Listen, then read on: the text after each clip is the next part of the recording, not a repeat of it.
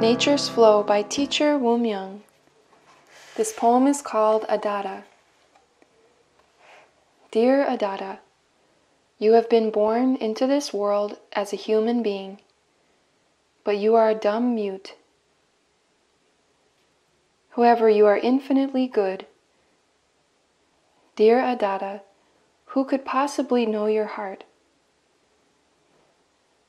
Dear Adada, my eyes well up with tears at the thought of you. There is no way to know why you are in your predicament, you with your good heart. All is well even if you cannot speak, you with your good heart. All is well even if you do not speak. What could I do to soothe you of your hurts?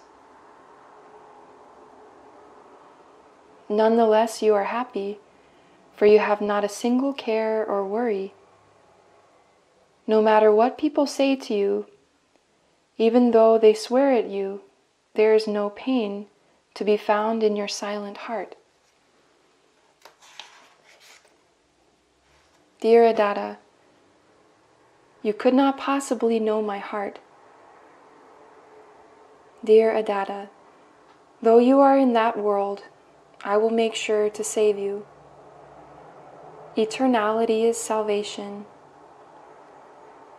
Eternality is salvation. Many a times you have cursed the day you were born as a human being. The pain in your heart must be very great.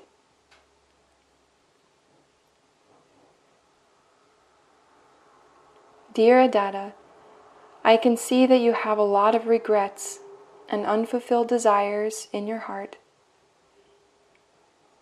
But your will to live purely is infinite. In my heart I have become you, and can thus feel your heart. My heart cries. Do you wish to live forever in a pure world? Do you wish to live forever as a decent human being? Do you long for it? You live without the love that exists, and even without the love that does not exist, you live on silently, accepting everything as being fate. Thus you are Buddha. You are compassion.